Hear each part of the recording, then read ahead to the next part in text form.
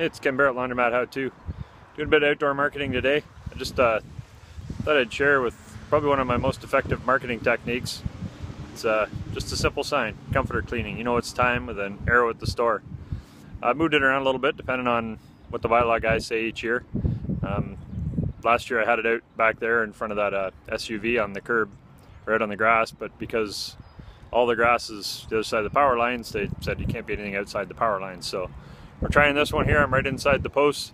Got a couple of barricades that were left from the paving company. I'll borrow them for a little bit and put the sign up. I've used this about 3 or 4 years now, and it's worked really well. Like I said, it's probably one of my cheapest, easiest, most effective marketing techniques. You know, you get it up just as the spring starts to roll around, and it really kicks people in. And made it right here on a pretty busy corner. So see how it works out. I know, like I said, the last couple of years it's really boosted sales for, you know, a month and a half. So there you go, it's your tip for the day.